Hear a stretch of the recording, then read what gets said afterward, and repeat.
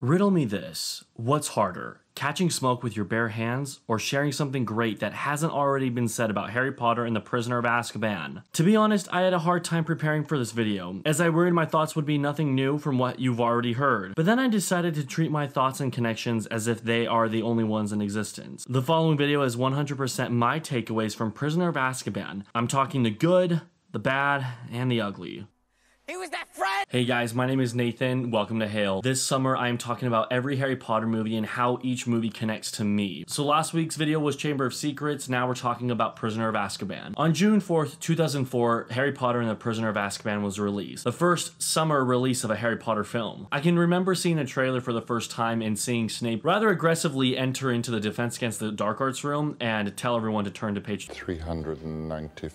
It's also the first moment you realize that Draco Malfoy's slick back hair has gone extinct.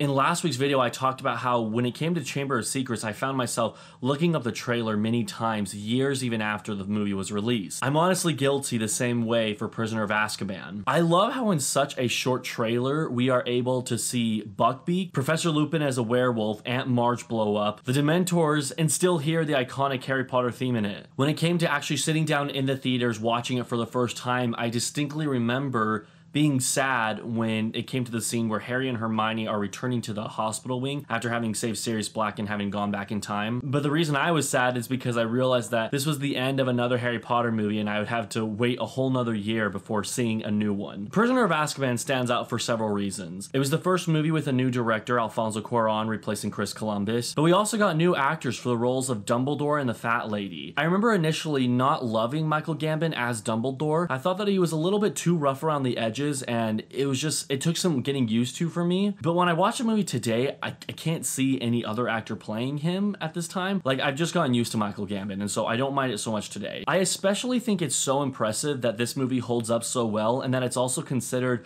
one of the best Harry Potter films in the whole entire series because they recasted such a big, crucial role. Another movie that comes to my mind when we're talking about recasting big roles is The Dark Knight, and how that movie is still super good, yet they recasted Rachel, with Maggie Gyllenhaal playing her in the second one. But while Harry Potter and the Prisoner of Azkaban takes on a much darker tone than Sorcerer's Stone and Chamber of Secrets, it's honestly one of the funniest Harry Potters also. From the very beginning, when Vernon is walking in and out and trying to see if Harry is still awake, and Harry hides under his blankets every time he walks in, or a few moments after Aunt Marge has blown up and you see Harry leaving the house and in the distance you can just hear Aunt Marge like screaming for help.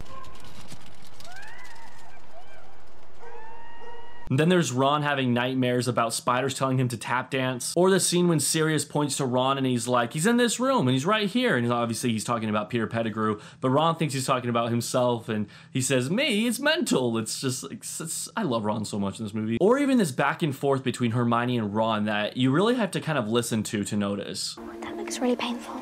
So painful. They might chop it. Sure, Madame Pomfrey will fix it in a heartbeat. It's too late. It's ruined.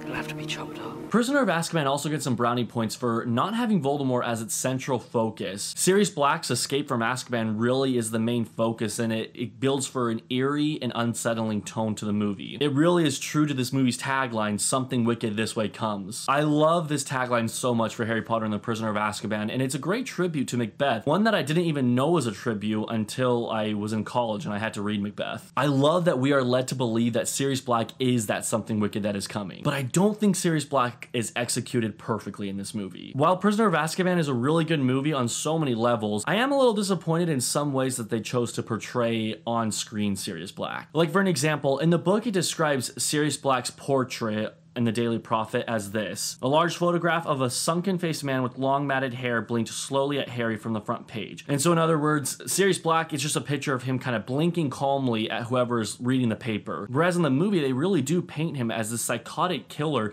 that really did murder all those people that he's been rumored to have murdered. It really does make you believe that he is after Harry, and I see what they're doing, but it contradicts itself. He's not a crazy person, especially if you read the books. He's an innocent man that was charged charged unfairly to go to Azkaban when he was innocent all along. We'll put that right back there. Ding, ding. Also, when it comes to Quidditch, I find it a little strange that Harry Potter sees the Grim, the black dog, in the clouds, because in the book it's portrayed a little differently. He doesn't see the dog in the clouds, but he sees the dog in the stands, and he takes that as, oh no, it's the Grim following me again.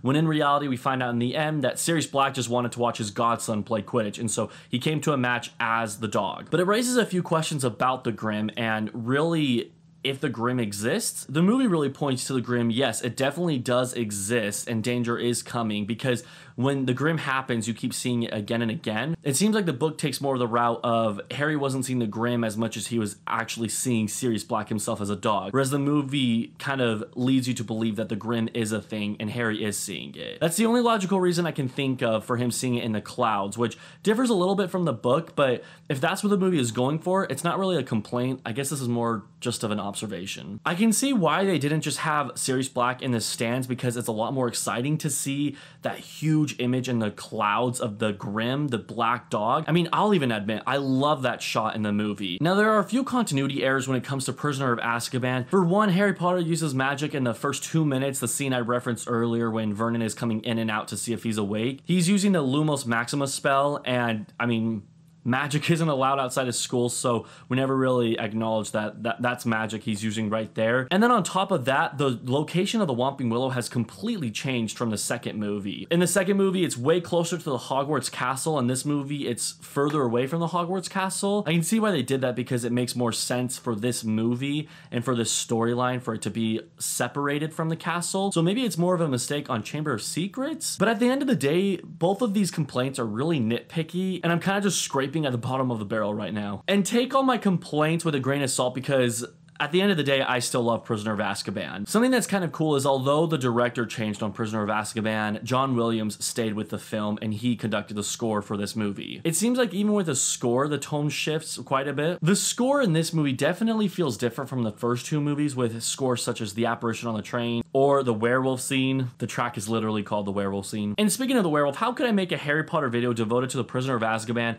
without mentioning the werewolf scene? Any scene with Lupin as a werewolf, particularly the transformation scene, is one of my favorite scenes of the whole entire Harry Potter franchise. The transformation scene is just, pretentious warning, absolute cinema. With the zoom in on Lupin's eye when he sees the full moon, to the transformation of the iris, to the zoom out and the transformation of the rest of his body. I love all of it. And the final look of the werewolf is beautiful to me. There are some people out there who actually don't like the look of the werewolf in this movie, and for me, myself, I love it. I think it's very unique. It looks different from any other werewolf I've seen in a movie. It's a very skinny, kind of long-legged dog almost, and I just think it's a unique look that was really refreshing. I remember even as a kid thinking the werewolf looked really cool. Really, I think this whole movie is great, but it's that point where Scabbers bites Ron right after they think they've seen Buckbeak executed, and Scabbers runs away, and then Sirius Black takes Ron. Everything after that point to me is just 11 out of 10. This is, you know, why I love Harry Potter so much. You get a closer look at Sirius Black as the dog. You get the Whomping Willow versus Harry and Hermione, which, side note, I absolutely love that scene. I loved it as a kid and I love it today. I've always loved the scene where Hermione grabs Harry's shirt and it takes him that second to look down